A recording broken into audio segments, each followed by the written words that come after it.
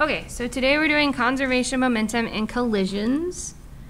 And first off, let's talk about what a perfect collision is. So a perfect collision is one where we just ignore any losses. We ignore that there's friction. We ignore that there's a change in any type of energy. So energy and momentum, that's NRG by the way. Energy and momentum is conserved. So they're the same. Before and after the collision, they're the same, okay? So in that sense, we're gonna talk about, So in that sense, like any sound or light or anything that's produced, we don't really take that into account mathematically when we talk about conservation of momentum, because we're conserving momentum and energy. So for conservation momentum, the total momentum remains constant, which means the momentum you have before the collision and the momentum you have after the collision are exactly the same. So this is before and this is after. So then we have a couple of equations that you're going to need to memorize probably. There's one that's on your formula sheet, but the rest are not. Okay, so what types of collisions do we have? Let's talk about collisions and let's talk about some math associated with them. Okay, so if we have elastic collisions mean that objects collide and bounce. There is an equation on your formula sheet.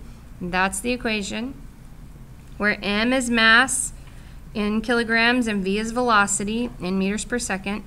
So we're saying the sum of the momentum before is equal to the sum of the momentum after. It's still this concept, but now we're putting it to objects, okay? So I have a little example, and I know I'm going fast, so you may have to slow this down or pause every now and then, but so here's, oh, I forgot to write after. So here's my example. So you have a 2 kilogram mass traveling at 3 meters per second to the right, and a 1 kilogram mass traveling at 2 meters per second to the right, and then they collide, and then afterwards your 2 kilogram one is going 1 meter per second still to the right, and we want to know how fast is the 1 kilogram one going now, okay? So, there we go. All right, so basically you're just plugging in this formula, right? So I'm going to call this my M1, and this will be my V1. So then 2 times positive 3, because it's going to the right, that's a positive direction, plus 1 times positive 2, so this is my M2, my V2, and that equals 2 times positive 1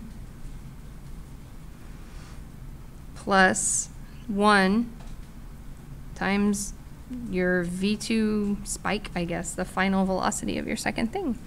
All right, so then 2 times 3 is 6, plus 2 is 8, and we're going to subtract 2 from that. That's 6. 6 divided by 1 means that our velocity is 6 meters per second.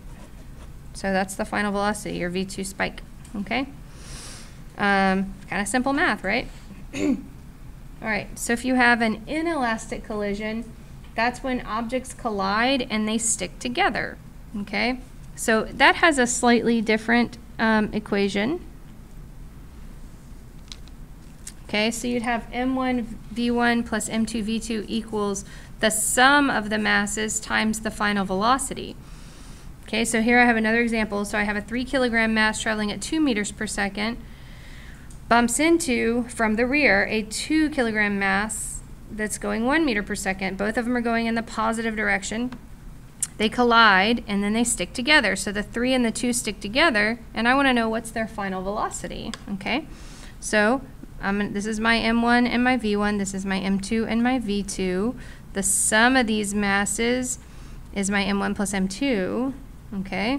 And then V3 is what I'm looking for. So I do 3 times positive 2 plus 2 times positive 1 equals 3 plus 2 is 5 times V3. Okay, so 3 times 2 is 6, plus 2 is 8, divided by 5. So if you stick that in your calculator, then your V3 is simply equal to 1.6 meters per second. Okay? And it's positive because you're still going in the positive direction. Okay, so one more example and then I'm done with you for today.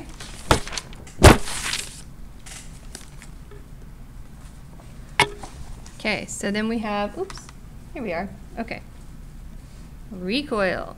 So in a recoil, you have a single stationary object, so it's sitting still. It either blows up or something causes it to split into fragments that travel in opposite directions, okay? So that means the momentum before is 0 and the momentum after is also 0, okay? So examples of that would be like a cannon and a cannonball, 2 people on ice, a bullet and a gun, things that explode basically, or things that push each other away, okay?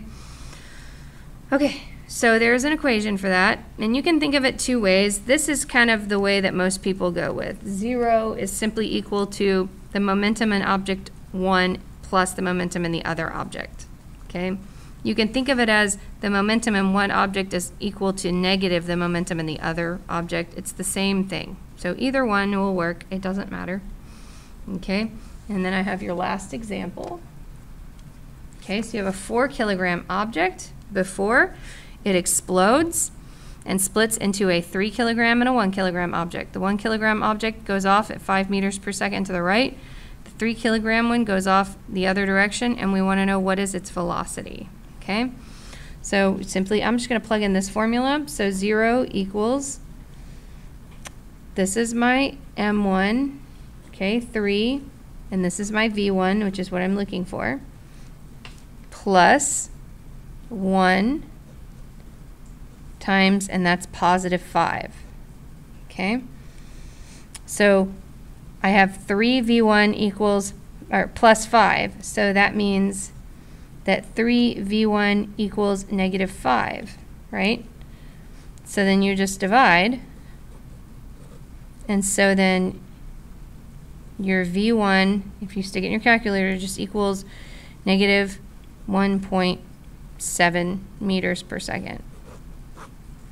Okay, and that's it. So you have homework. Your homework is a little challenging. There are all 3 types of collisions in your homework, but some of them are combinations of these types. So you have to read carefully, draw pictures if you need to, and set them up appropriately. Okay, good luck. Next week we're doing 2-dimensional collisions, so get ready. Bye-bye.